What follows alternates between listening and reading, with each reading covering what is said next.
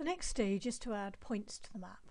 So go to Map and then down to Edit Map, which will take you to the editor. You can see the background raster layer. So we need to add another layer. So go to the arrow beside the Work with a Layer tool and down to Add.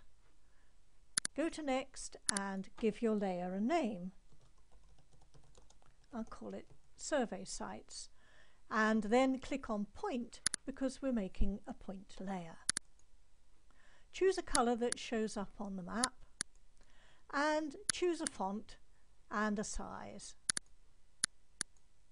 And then finish this section. You can see the new layer already ticked, so we can add points. Click on the plus to draw new objects, move over the map, and when you click, you can add a point and name it. So I'll just go through adding a few points.